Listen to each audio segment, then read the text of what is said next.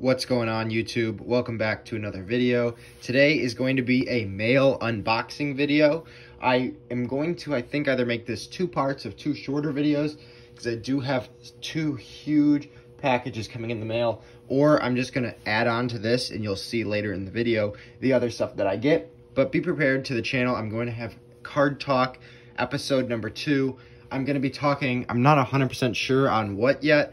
I'm just going to be I might even do a live stream on YouTube and just leave it up for you guys, where I'm just going to be talking over my thoughts. And then I'm going to be making an MLB recap over the past, 40 games or so. We're like a quarter of the way finished with the season. So stay tuned for some awesome videos. And it's going to be a great way for you guys to learn on what's going on with the MLB in case you don't follow it, who to start investing in now for the MVP race, and even World Series predictions. I mean, you have to plan ahead if you want to maximize your return on investment. But for today, we have two packages here that we're going to be unboxing. The first one here, I'll just open them. I'll flip this one over because it does have our addresses. But I bought these both on Instagram, and one of the deals was a very easy deal, and now I'm struggling to open the package. But one deal was extremely easy, whereas the other one was actually kind of a struggle with the seller, and we were kind of having some miscommunication, and that's just what I'm going to blame it on. But overall, I'm happy with the stuff that I got. I was able to get really nice product for a good price. So here, as you can see, we have 3 cards.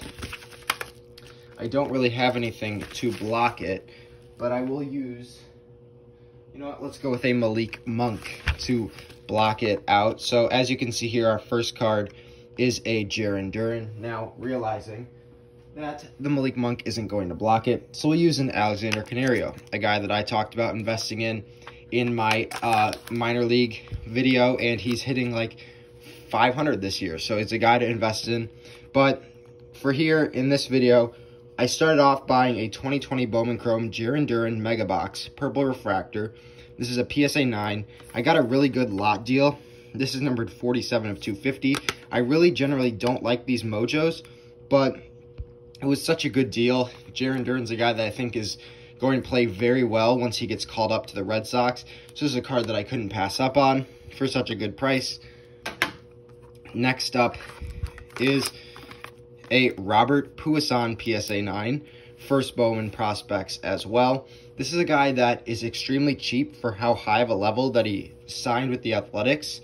He was a top international prospect. I think he was the second behind, I think he was behind Jason Dominguez. I'm not 100% positive on that, but I think he was the second best international prospect, and he has yet to play a game in the States, which is why you could really make some good money by investing in him. I'm not 100% sure if he's played so far this year. I haven't really checked up on that. But as you can see in his Bowman card, no stats available. But he was 6'3", 165 by the time he signed this. He is still only 19 years old. And to be that large, I doubt he's going to continue at short. He might move to third because they also have Matt Chapman at one of the two. So I'm not sure what they're going to do with him defensively. But he's supposed to be a great hitter, and let's hope he can do something to emulate what he did that got him signed as the second international prospect. And our third and final card in this deal is a Joe Burrow Red, White, and Blue Prism PSA 9. So yes, I did pull 3 Prisms, or I did get 3 PSA 9s. I think I paid like $300 for this lot, and I'm really happy for it, because if you come down to each value, this is something that could triple in price. This is something that I think could double in price by the end of the year, and this is something that I think is going to go up exponentially just because of how good of a season I expect them to have. And this is a little bit of a short printed card, considering you can only get it out of retail, which is why I like it more than the base Prism. But it's still not too spectacular of a card, but it's a card that I really like and I think has a lot of potential to go up in value over this NFL season, which is one game larger than it's ever been. So this is something to think about when you guys are investing.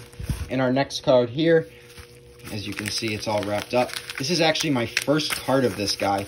I haven't ever bought any because he's kind of worried me, because I think he's a little bit overhyped because he's been in his career so far a guy that doesn't hit a lot of home runs, which never tends to sell. But I'm going to open it a little bit off camera here. always good to have some extra bubble wrap for when you're sending to buyers or for PSA. That's something I recommend you guys do, because even for PSA, it makes the graders think you take care of your cards. But as you can see here, this is a 2019 Bowman, card number 100. If you know what that means, it means it's a Wander Franco. And this is a chrome PSA 9 prospects, just like the Puason. I can see here that does have some scratches on the case, but I always say I'm buying the card, not the case.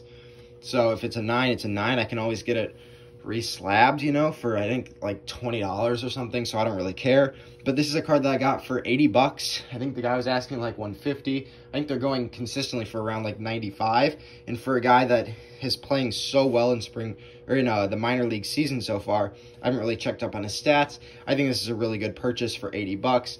I mean, even if he ends up living up to some of his potential, and let's just say he lives up to like the Ronald Acuna level or Tatis, because Acuna is way lower than Tatis. Acuna's PSA 9s are still going consistently for 250. Those are something that I'm going to talk about in my MLB update or recap video. I think those are a phenomenal buy still, because if he wins MVP, and I'm going to go in depth on this, I think those are going to skyrocket. But for 80 bucks for this, the PSA 10 is going for a couple hundred, I think like 300-ish or around that value. So I think this is a really good price. It should be, I think, in my opinion, like a $130 card, and I got it for 80 bucks. So overall, not a bad pickup. But again, I'll just recap. We got a Joe Burrow, red, white, and blue Prism, PSA 9. Robert Puason, Bowman Chrome, PSA 9. Jarren Duran, Bowman Chrome, PSA 9, purple refractor.